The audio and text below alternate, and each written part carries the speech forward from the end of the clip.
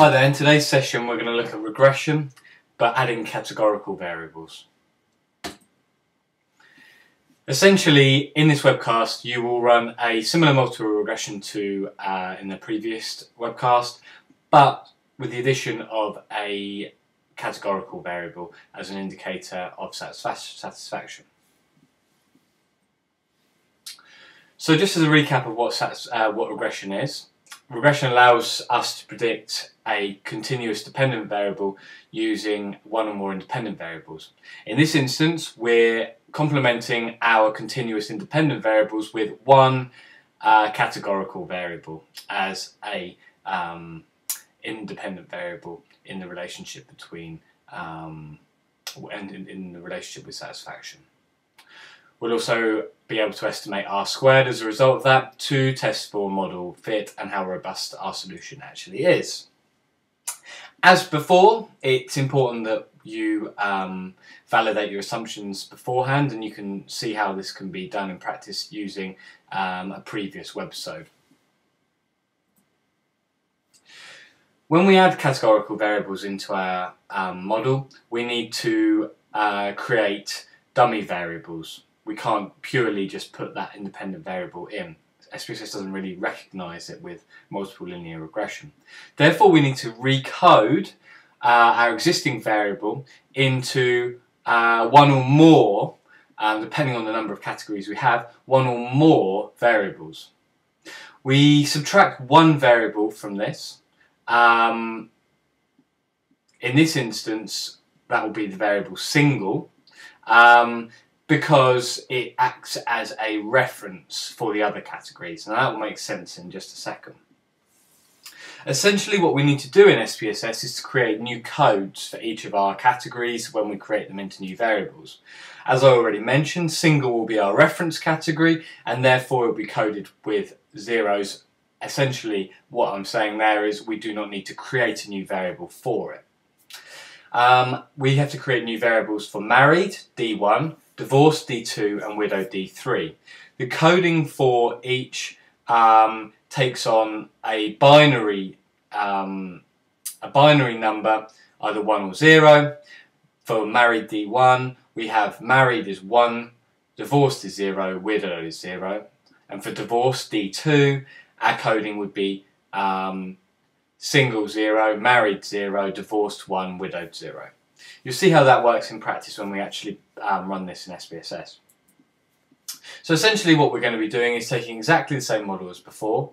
Satisfaction is driven by quality, complaints handling, friendly staff, but we're adding in our 3 new variables which we use to compare against our reference category, which is single, and therefore looking at the effect on satisfaction. In the first instance, we need to create new variables. So we go to transform, recode into different variables. Now you've seen this done before in an earlier tutorial.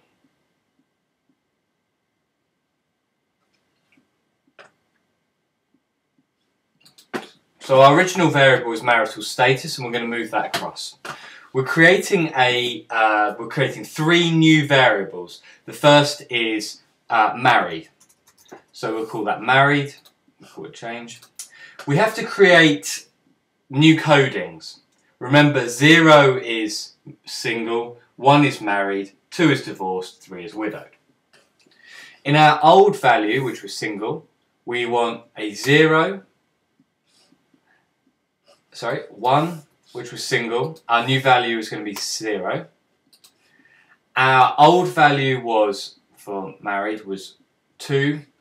We now want that to be 1, so we're creating that into our variable, which is binary.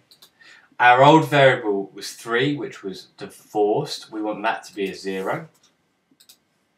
And our old value 4, which was widowed, we also call that 0. Continue, click OK. SPSS tells us, yeah, we've created a new variable. There it is there, married. We have to do that for each of our variables, in fact. And I'll do that very quickly. So our second new variable is going to be divorced. Change that. We do need to change these. Okay, so in our old value was 1, here it's going to be 0, add. 2, which was married, that's going to be 0. 3, that's actually the variable we want, so we're going to say that's 1. And 4, that's going to be a 0. Click continue, and we've now created a new variable for divorced. We have to do this just one more time, this time for widowed.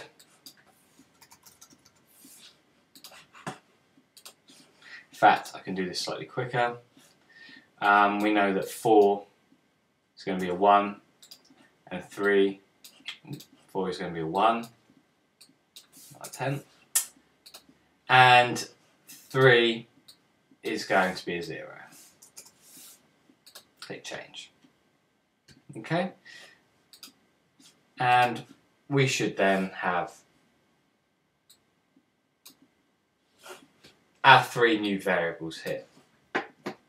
Now we then have to just implement them into and integrate them into our regression model. So we follow exactly the same process as before. We already have our 3 variables that are continuous. We add them across there and click continue. And SPSS creates our categories and our new model. You see R squared is 0.41, which is 0.42. If you saw the last tutorial, you'd see that actually there hasn't been very much change at all. What we're really interested in is interpreting these 3 new variables added into the model.